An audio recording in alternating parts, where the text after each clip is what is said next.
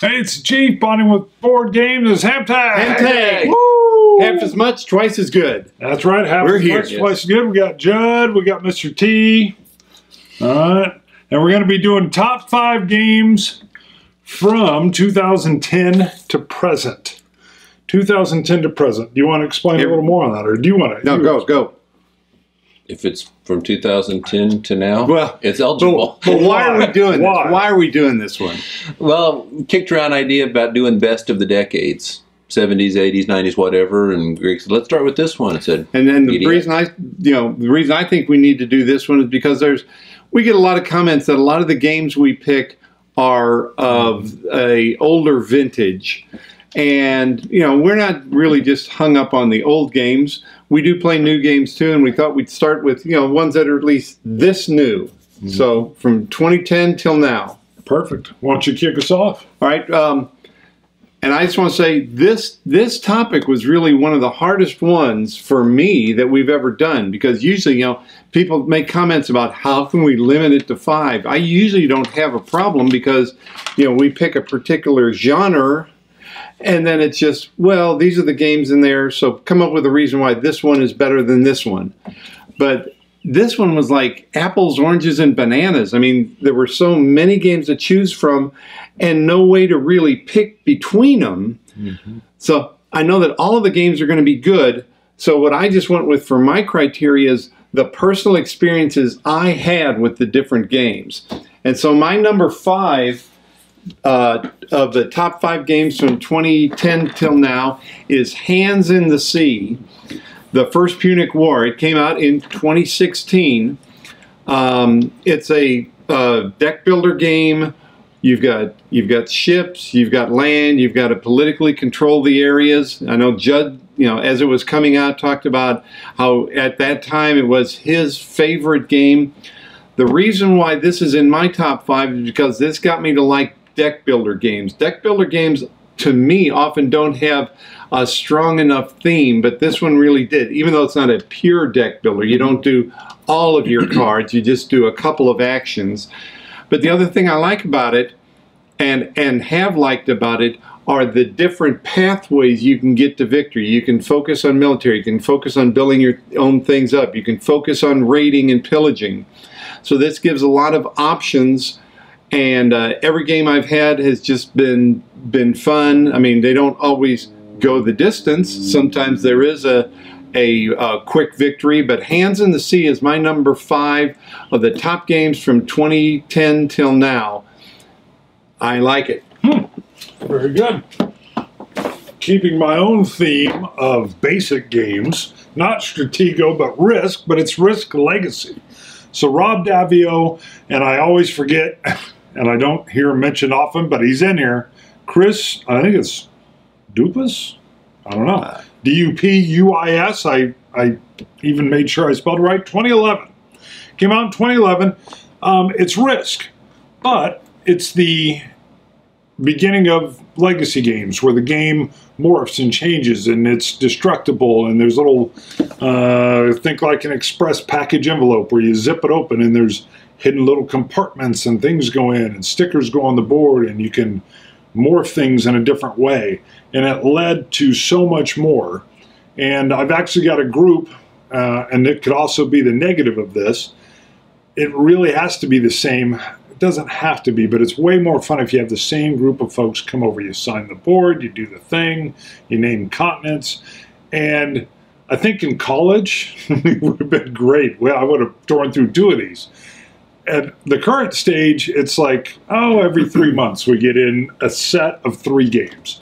But I like it for what it is. It's still definitely Risk. But as we can tell, there's a wave of legacy or legacy-ish games that have come out. And this was the beginning, and I can't believe it came from Hasbro. Question. I never liked Risk because the games go on forever. Right. But don't these only take like 2 hours per session or something? Sometimes not even that. They're a lot quicker because you can do all your moves to the extent that you stop when you want, or you can't move anything else because you can only move like an army once. And when you're invading a territory, actually that's not even true, because when you're invading, you can keep pushing. It's not just one and done. Mm-hmm. and so you collapse in on each other much faster, and you're at conflict quicker. My sister loves Risk, the original Risk, and Yeah. I got her that for Christmas, and I think that's probably her all-time favorite game. She loved it. She got Cool. a group, and they played it, and It's a good they game. really got into it. I like it. Cool hats and everything. Okay, my Cool number... hats. They bought hats? Yeah, oh yeah. I think she got like a MacArthur hat. Sorry, that caught me at the cool hats and everything. And I was like, yeah. And I'm It's like wait, cosplay and war cool. What games. does that mean? Yeah, I was like, what do you mean cool hats? I was like, oh, yeah, sure. And then I was like, wait, hats? Okay, my number 5 is Hearts and Minds, published by Worthington in 2010. Something about this list when we were making it. I have a thing I do of top 10s. It's, if you want to see it, it's on my profile on BGG. And it's stuff that either we've done in the past and I wanted to expand it to 10, or stuff I don't think we'll ever do. Personally, I think that's cheating and we should give them demerits. Yeah. I believe you're breaking a HAMTAG law. It's twice as much, half as good. I called it like a 5th as much. good. A 3rd as much, a 10th as good or something. I had some cool acronym. But anyways, when we were doing this, I found out 2010 was so incredible. I could have done a great top 5 list just off of that year. So I did a top 10 list on just 2010 and put the comment, while researching a HAMTAG potential thing. Anyway, so yeah, this came out in 2010. Worthington published it. It's a card-driven game of the Mark Hermanage type with the operation points. If you want to know a lot more about the details, go to our top 5 post-World War II games. This was in there. Love the game because it's incredibly flexible. You can play 1 turn, you can play 11 turns, different setups, different endings. The game progressively gets worse for the Americans as the dove meter keeps getting worse. But what's cool is, you know, hey, you want to play a 10-turn game, you have to stop at 5. If something happens, just go to victory conditions, and you can stop at any time. So it plays really smooth, real easy game. There was a 2nd edition put out. I think what happened was, the one complaint about this was the map's too small. I mean, it's not too small, but it's smaller than it should be, and the tables are in the rule books. There's like 10-page rule book. And a fan made a big, like 24 by 36 map, blown up with all the tables on it, and then posted on BGG. It's still out there. And Worthington took it, made a mounted board. I've heard the mounted, but it's not a GMT mounted board. It was one of their earlier attempts. But anyways, they published that as a 2nd edition. I went out, took that file. I just did it like last month. Went to posterprintfactory.com. You can go to Zazos or whatever they call those. And I got the thing. I just submitted it, got it, come in the mail, $20 with shipping. And, you know, laid out really thick, good quality stuff. So if you have the 1st edition and want that, it's a great way. But anyways, really, really slick, and it plays quite a bit different than a lot of your card-driven games. When you get the points, you spend a point. It's not like I'm going to activate this general. It's I can spend a point to move this guy, then spend a point to fire, and spend a point to have another round, and spend a point to do this, and you can bank them. Do you have hats? If you want a hat. Just checking. But yeah, so a really slick system. And anyways, that's my number 5. Okay, my number 4. This one is from 2011, is Sekigahara, the Unification of Japan. This is a really elegant block game on the Battle of Sekigahara, 1600 AD.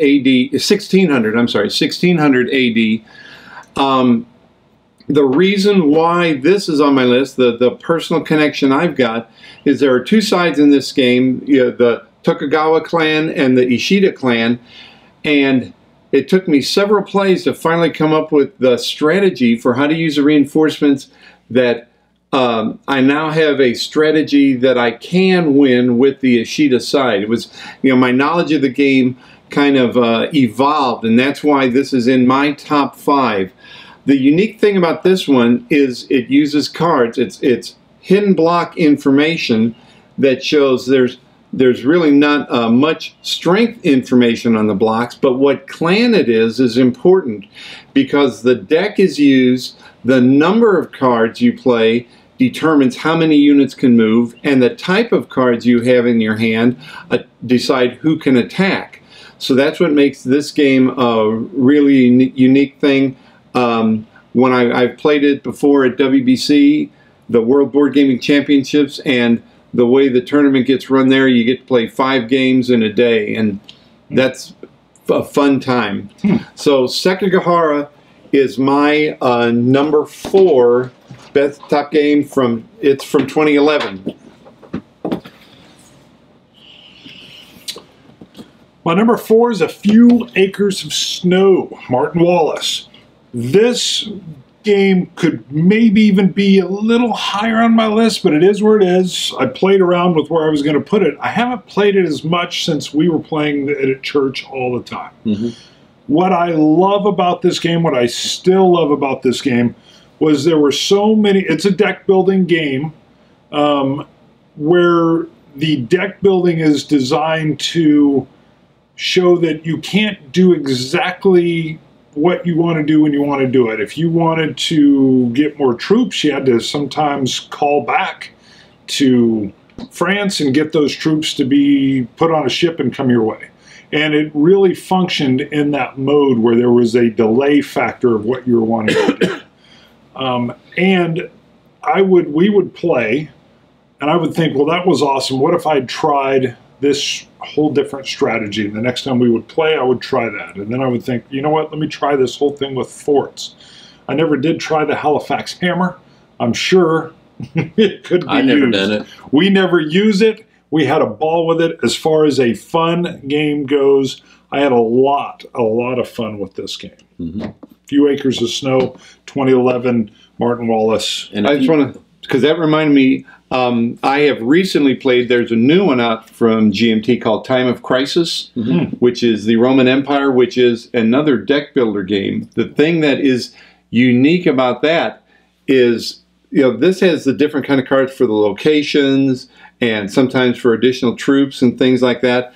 This one, there are 3 classes of cards: military, political, and I can't remember what? Senate or population. Something like that, yeah.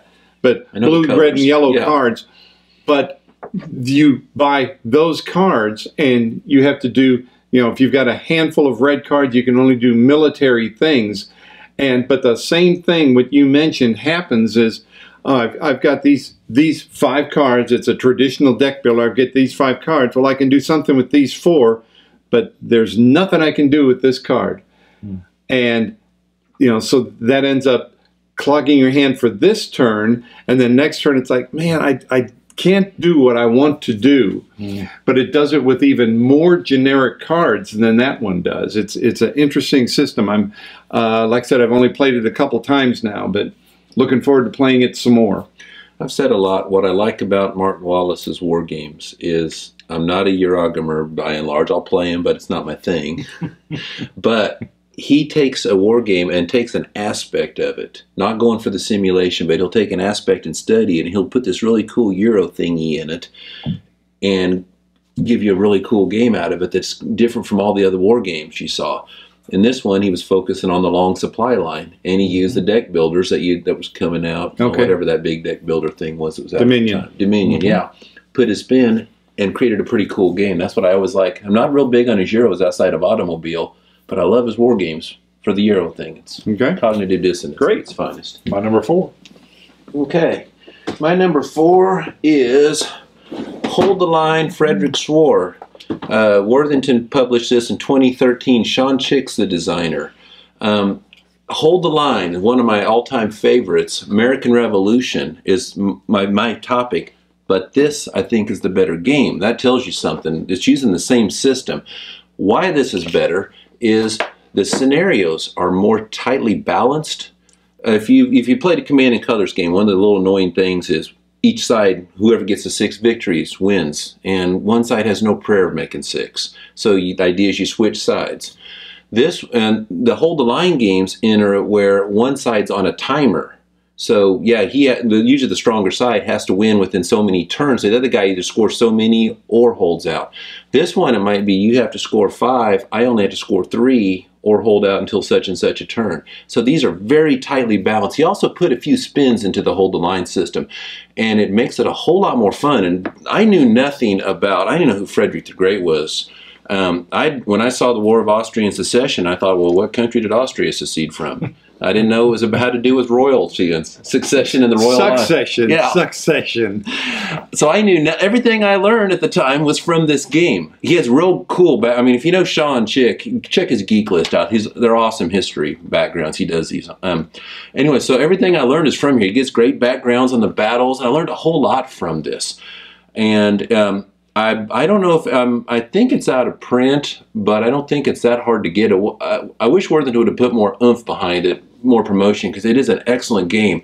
And to tell you how much of a fan base this has, one of the fans has created 17 additional scenarios on the War for Spanish Secession. I've never heard of it. They didn't succeed. It's spelled like the royalty one.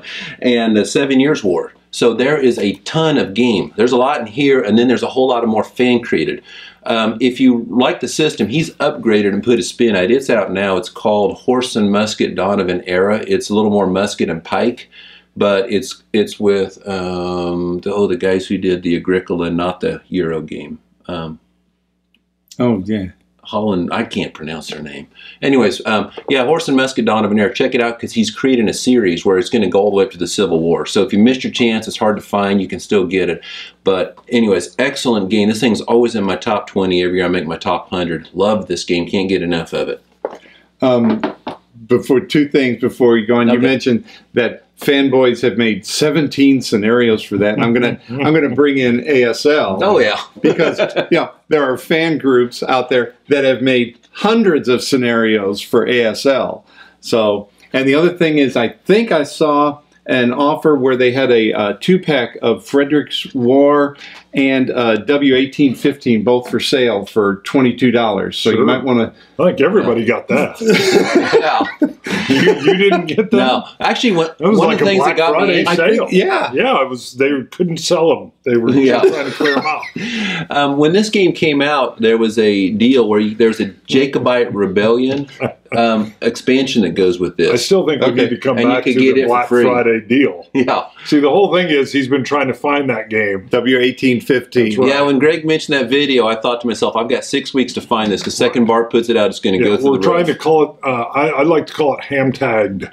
Oh, cool. HAMTAG. Yeah. If your game's been HAMTAGed, you're going to sell an extra 22 of them. Excellent. But yeah, when this wasn't part of Kickstarter, but usually when Worthington puts it out, they give it 250 backers. I don't know what they're making, 500 or so games versus the thousands of years. But just for such a tight group, pretty rabid fan base. Besides just me making the Vassal module, I mean this. So you hear the talk, and you hear people talking about it favorably a lot. Yeah. Okay, my number 3. I mentioned it before. This is from 2013, Rebel Raiders on the High Seas.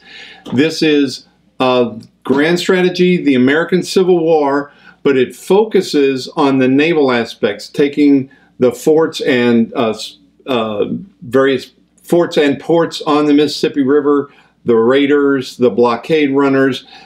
Ground combat comes into play, but very abstractly.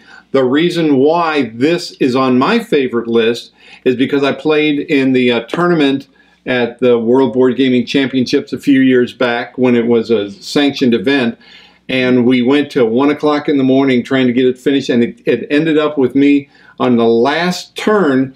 I had to take, I think it was Richmond and Atlanta both, and took one of them, didn't take the other one, but I mean, it was a very good close game. It's a card-assisted game. You don't need your cards to do the attack, but they will increase the odds of your attack, or they will recognize a particular raider or a gunboat on the Mississippi, and so you get an extra effect for that turn. Although some cards like Longstreet, Lee, Grant, once they come in, they're there for the duration, unless So Rebel Raiders on the High Seas is my number 3 game. Comes from 2013. My stacks askew, but my number 3 is 1775. It's one of the Birth of America or the American Revolution, but it's the Birth of America series. I write, right? It won't. I've got the. Wasn't this the game you spilled on the video? I think there was one where they all dumped out. Then they came out with, and I think, oh, you're right, it may not be this one. The newer versions have it's got a tray that you break apart, and then it's got these slip covers that kind of go on over top. Because, yeah, I think I probably did just spill, just judging by the sound of it. So here's the deal. Bo Beckett and Jeff Stahl, through Academy Games, it's a really super light Euro-ish war game. You're able to, your dice are built to kind of, if you're the red coach, you're not going to run as much as, say, American Militia would. But it is so user-friendly. It's easy to get folks that aren't war gamers into it. And out of the system, this is the favorite game for me because the way the British can jump into colonies in different areas, you're fighting, you're at each other's throats right away, and it really has that feel to it. It has that real strong melee-ish feel to it. So 1775. One thing, I'm curious about your opinion on how does it scale to different numbers of players? Yeah. I felt it didn't scale very well. I always play it 2-player. Okay, I'm not as patient with it. I think if I had if Bo and some of his buddies wanted to play, I could easily say, hey, you're going to be running these guys. And then the only kicker you got to explain is, hey, you can move that whole army group in that territory, but you got to have one of your color in there in order to maneuver them. Okay. So you got to kind of make sure they know how to spread their guys out a little bit. If they're just massing their troops, they're doomed. They've got to be able to, because that way your fellow partner can move your troops as well. So, but yeah, I think I've always played 2-player. Okay, so it plays well. 3 is probably a little wonky, but yeah, 4-player games, coin games, unless you got the bots working well, the counterinsurgency series games don't really scale well to 3. Okay.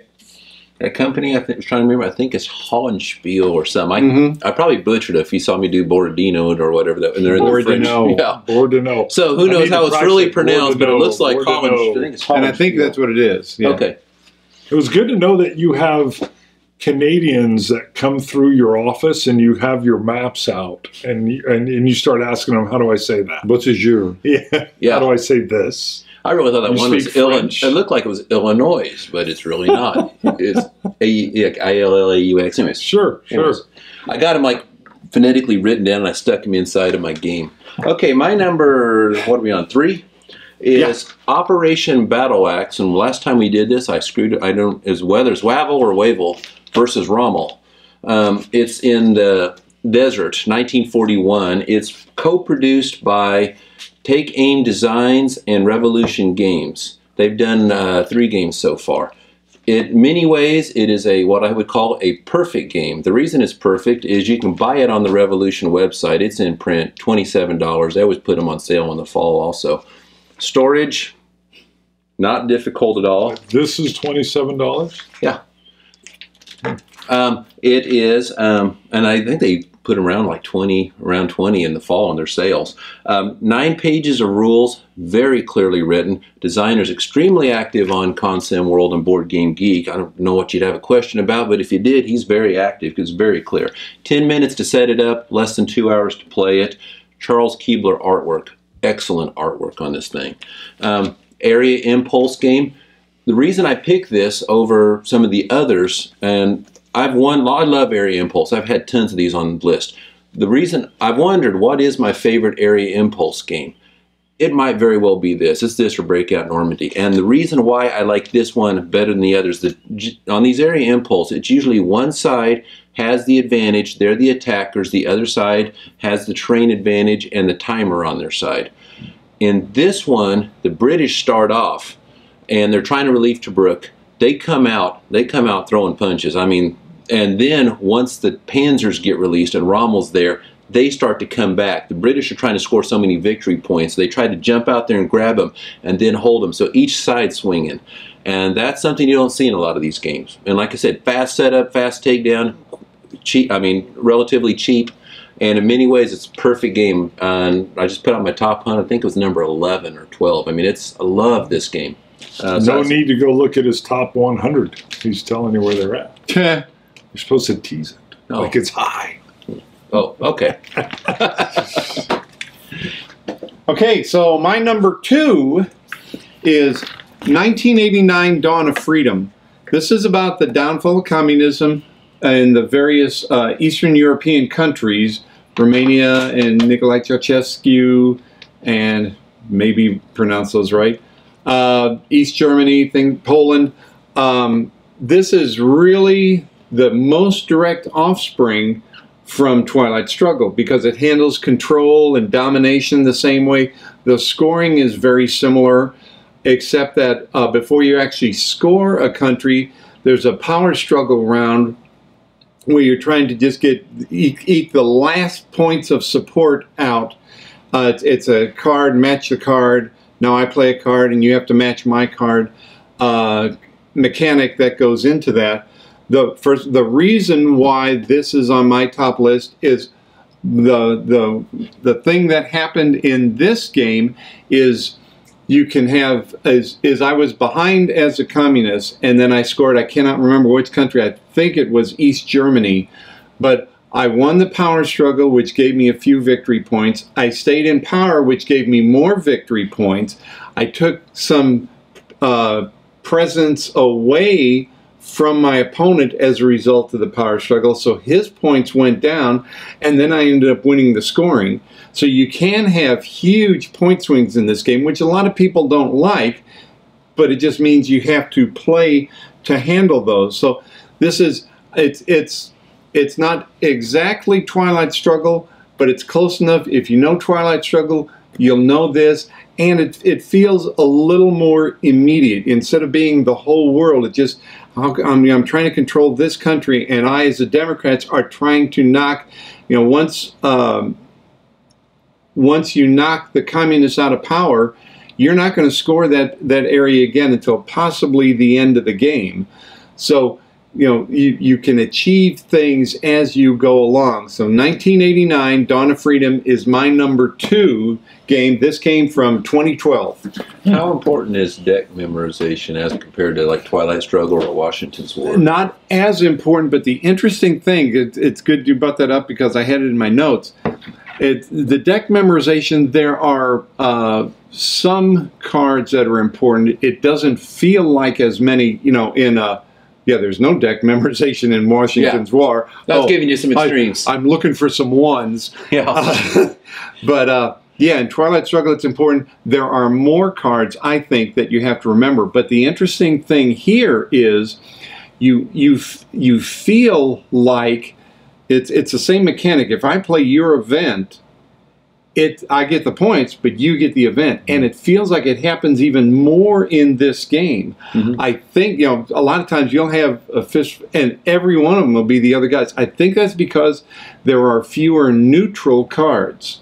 So when you might want to play your event, but you know where this might be a neutral card that doesn't affect either. Now it's your event, so you end up learning. You don't have to memorize the deck as much, but you learn how to handle the other guy's events even more than you do in Twilight Struggle. Okay, that's the big difference there that I've found. My number 2 is Gladiator Quest for the Rudis, 2016 release from Jane Trunzo, who also did Title Bout. And it's a diceless tactical gladiator game where you, very much like Title Bout, you flip the card. The fast action deck. And you see where you're looking at that card matters on what you're doing. So you might be resolving the wound, or you might be checking to see if you've fallen down, or if I think there's a spear, I can't even remember, or the trident. The only sad thing for me on this, I got through the rule book fine, and it might have been because we'd even recently played Title Bout. We'd played out Title Bout even at church. And that sounds funny. Pastor's giving a sermon, we're back here, bam! Whatever I can. I do. Yes. Yeah. I like to just say, don't you talk about that during your Scotch tasting too? That's right. You know, I was tasting Scotch at church, and go ahead. Hey, we're in the lobby, by the way, while the kids are doing their thing. Sanctuary. Smoking. Yeah, smoking. Right. That's right.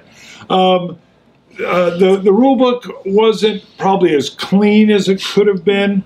I didn't suffer from problems, but a lot of people didn't find things to be as intuitive.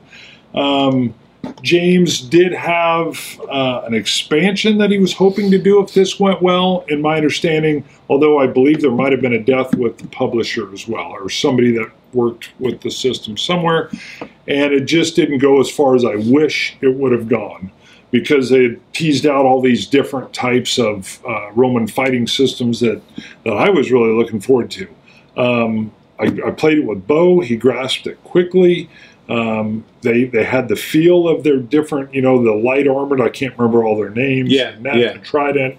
And just really had the one deck handles all the different types of... No, you do have different decks. Okay. So when you're heavy, you've got a little bit different deck than, Which is a little slower, but a little... I would have to... Yeah, okay. Gotta remember, yes. Okay. This is like the dice deck, I don't know what they call it, but they have the common attacks, melee, and then you have some different modifiers based on your type. Okay, yeah. So, and some people thought the board was extremely boring because it was basically sand.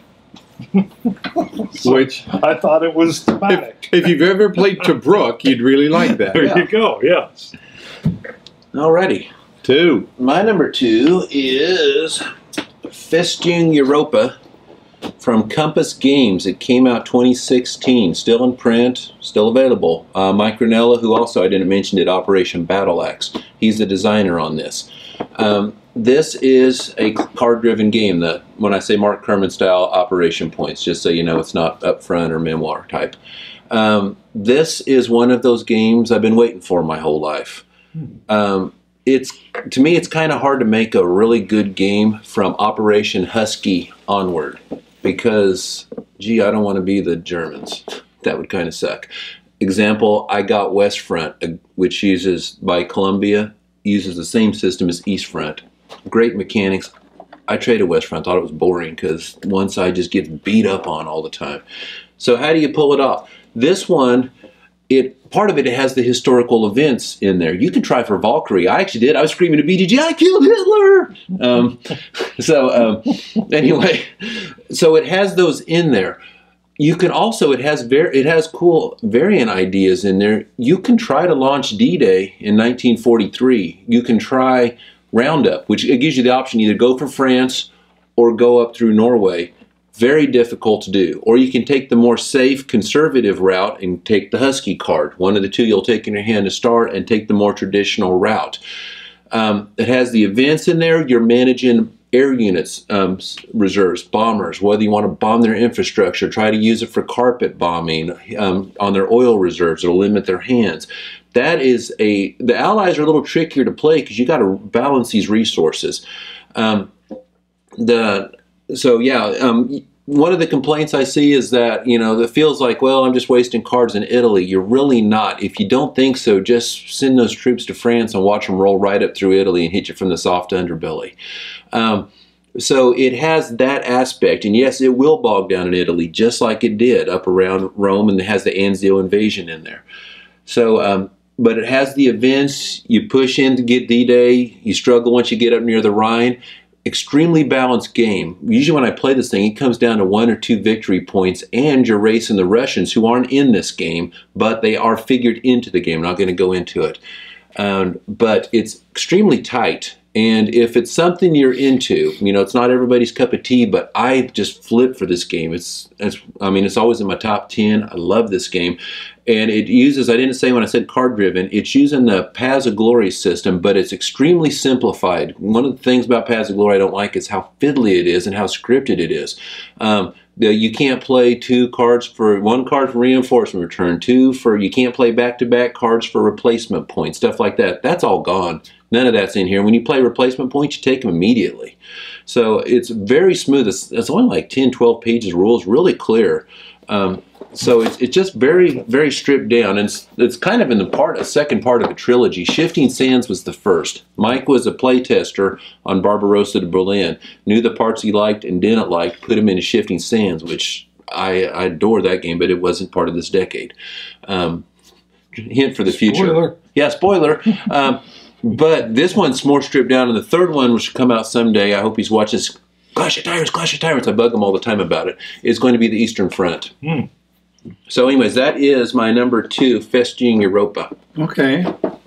Yeah, because as you were describing it, I was flashing back to Barbarossa de Berlin, but I did not know that there was an evolution. It also has, it has hexes on it too. Right. Okay, my number 1 game from 2010 till now is from 2010, and it is Labyrinth, the War on Terror.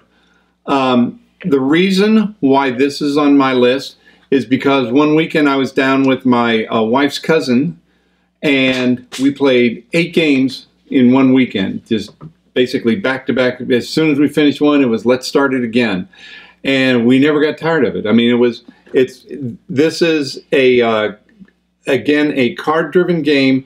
People say it's Twilight Struggle, but it's really not Twilight Struggle because there's a lot more limitations on what you can do. You might want to move troops into an area, but you can't move them in until you've made them an ally. The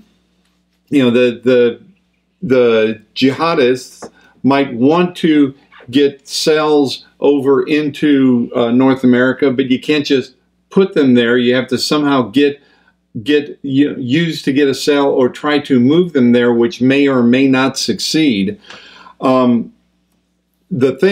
One of the mechanics I do like about this, and it's not used in any other card-driven games that I know of, is your turn is playing 2 cards. So that lets you do a little mini planning with your hand. I can set up something with this card and then play this card before the other guy can react. So you can't do anything big strategic moves like that, but there's just little plans that you can do. There is an expansion out for this now, Labyrinth the Awakening, and it adds some things. It adds an awakening mechanic and a reaction mechanic that makes the War of Ideas, which is how the U.S. player converts countries to his way of thinking, and the reaction affects jihad efforts by the jihadist player to get them to turn to Islamist rule, and it increases the efficiency of those. So it adds a new mechanic, doesn't really change the game all that much. I'll play either one. One hasn't replaced the other.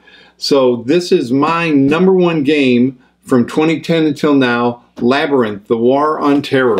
What's cool on that 2-card mechanic also is that you can mitigate the opponent's event, because the opponent's event will kick in, just like in Twilight Struggle.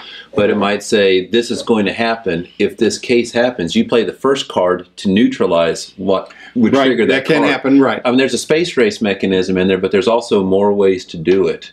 And that game, I think, has one of the greatest player aids I've ever seen. I haven't played that game for years, and I could pick it up really quickly just because the player aid tells you exactly how to do the different steps. It's a great rule book. That would be a good video. The game. What are the top 5 player aids? Except I don't know of any for Stratego.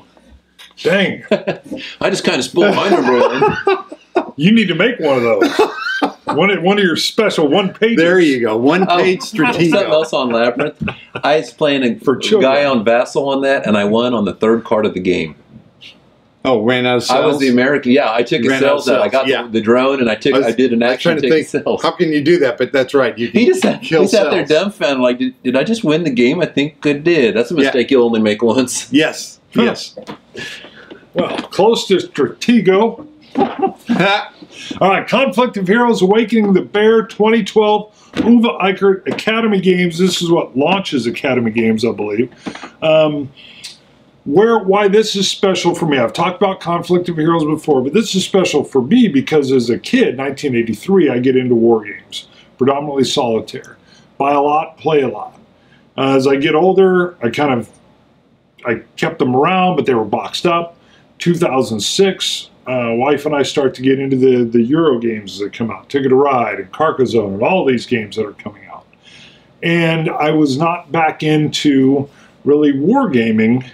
This comes out, and I'm pretty darn sure I was at BGG Con when I was actually. I played it for the first time at one of the first or second BGG Cons I was at.